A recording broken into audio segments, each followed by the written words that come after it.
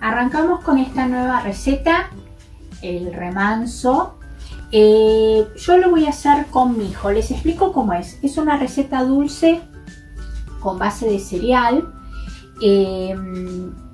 La pueden hacer, la receta original lleva arroz y maní, pero la opción es poder hacerlo con trigo, con quinoa, con mijo.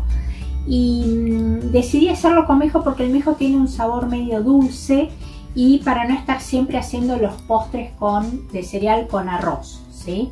Es una opción muy válida, muy económica y queda bárbaro. Esto inclusive lo pueden hacer como postre o como desayuno, ¿sí? Herví el mijo sin nada. Acá tengo una taza de mijo por 2,5 de agua. Lo puse, el agua hirvió, puse el agua, hirvió, eché el mijo en forma de lluvia, tapé la olla y lo dejé cocinando a fuego mínimo hasta que se secó el agua. Me quedó un mijo, fíjense que no está tan pegajoso, está bastante suelto, pero si yo lo presiono me va a quedar pegajoso. Cualquier otro cereal sería lo mismo. ¿Qué le voy a agregar? Miel, que podría reemplazar por azúcar, manzana rallada, estas 2 manzanas ralladas, voy a poner menos de 2, que se me oxidaron, pero es la manzana. Acá tengo frutas deshidratadas, rehidratadas en jugo de mandarina. Tengo damascos turcos y las pasas de uva, todo de la esquina. Le voy a rallar un limón y después le voy a poner nueces o también podrían ser frutos secos para darle crocancia. ¿Qué me pasa? Lo que me va a dar la textura de la liga va a ser el punto del mijo. Si fuera el arroz sería lo mismo. La receta original, como les decía que lleva arroz, lleva un huevo. ¿Por qué? Porque la idea es hacer como pequeños buñuelitos de este postre. Entonces el huevo, cuando se lleva al horno, se cocina. Yo lo voy a hacer sin huevo, entonces tal vez no me quede tan contenido el buñuelito. Entonces lo voy a hacer en un pirex, todo junto, lo llevo al horno y después se puede servir directo del pirex. O sea, es opcional como ustedes lo quieran hacer. Con huevo lo pueden hacer en formas individuales o sin huevo lo hacen todo en un pirex y después lo sirven con una cuchara. ¿Sí?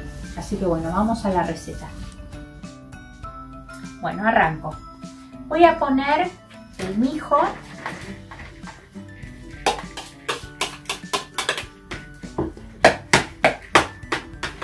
Y acá voy a ir agregando la miel. Voy a aprovechar este bowl para agregar la miel con el resto de los ingredientes.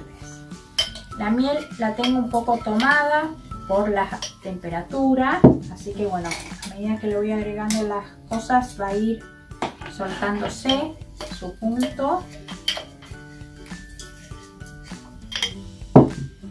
Pueden usar cualquier dulzor que ustedes quieran, ya lo saben. Voy a agregar la manzana.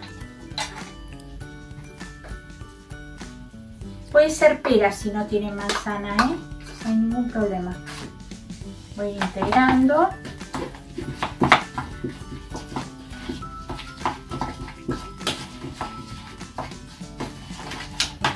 A esto le voy a agregar las frutas tratando de no agarrar todo el jugo. Puede ser naranja, puede ser pomelo. Me vino en el bolsón un montón de mandarinas, así que bueno, aproveché y lo hidraté con mandarina. Por supuesto que es un postre súper aromático. Si ustedes quieren le pueden agregar alguna especia, si no tienen problema. Eso es cuestión de gustos. Podrían agregarle canela, que lleva manzana. Nosotros no se lo ponemos, pero sepan que se lo pueden poner. Podrían ponerle vainilla si quieren. Estoy desarmando bien la miel, que todavía tengo. Voy a rallarle el limón.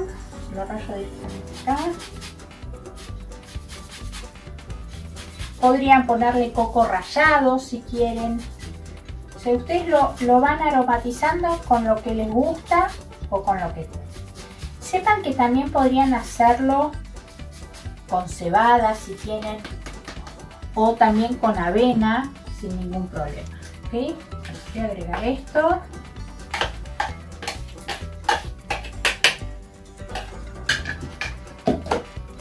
Voy a integrar bien. Postre. Queda súper aromático. Y por ejemplo, si tienen alguien en la familia que no le gusta el mijo o que no le gusta la quinoa, es una opción que queda muy rico para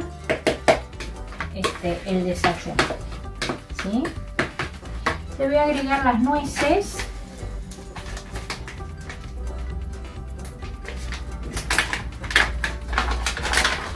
Un poco en la mano para que la sienta.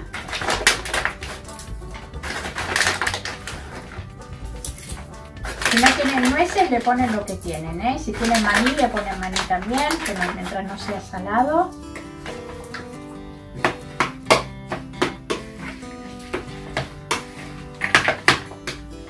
Listo. Esto, si yo tuviera el huevo, armo las formitas individuales con la mano y lo voy poniendo en una placa, ¿sí? Que no va a ser mi caso. Entonces ahora esto con esto va a servir mejor. Ya lo sirvo en el Pirex. Tengo el horno bien caliente y lo llevo al horno precalentado, 200 grados, hasta que vea que la cubierta está bien tostadita, ¿sí? En realidad ya está todo cocido, es simplemente para darle más textura al postre y que esté. Lo lindo de este postre es que se sirva tibio, ¿sí? Por eso es un postre de invierno, ¿sí?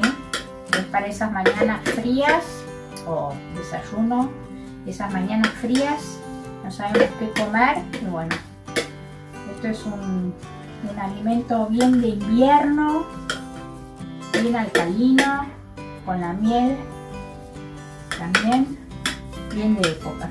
Así que bueno, lo llevo al horno y volvemos.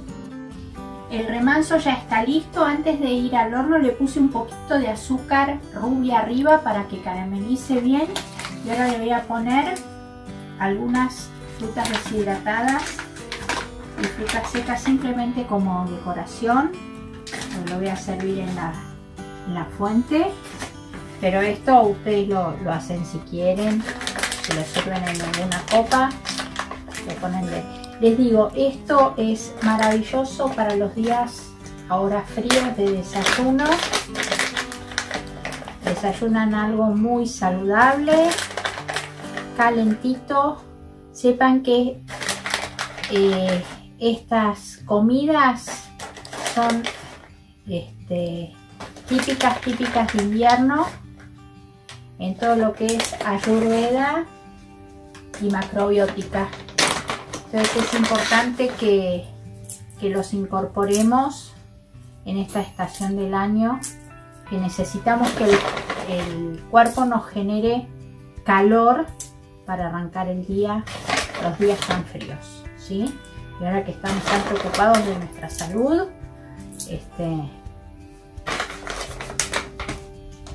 es muy importante. Y si quisieran, arriba le echan un chorrito de miel. Así que bueno, espero que lo hagan y que nos cuenten qué les parece.